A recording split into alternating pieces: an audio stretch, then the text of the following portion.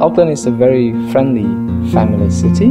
There's a lot of parks and playground all over the cities, which my little son really enjoys. The friends, I think, in the beginning it's quite difficult to mix and mingle. I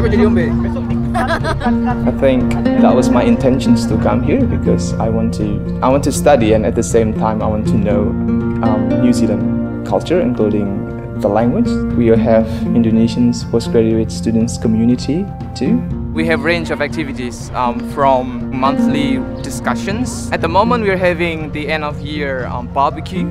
The university also provides facilities, especially for those students who want to exercise their belief. I'm a Muslim, and university provides prayers room for Muslim students who want to carry out their daily prayers. That's one of the important facility that a university has to provide.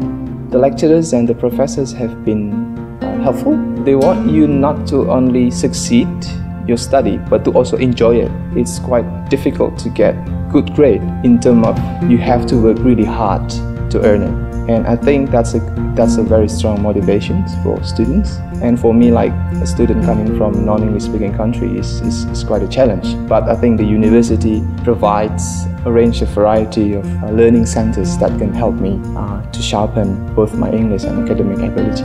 I was selected to be one of the students attending the Student Voice 2013. It was an event organized by New Zealand Educations as a platform for students to share their study experience.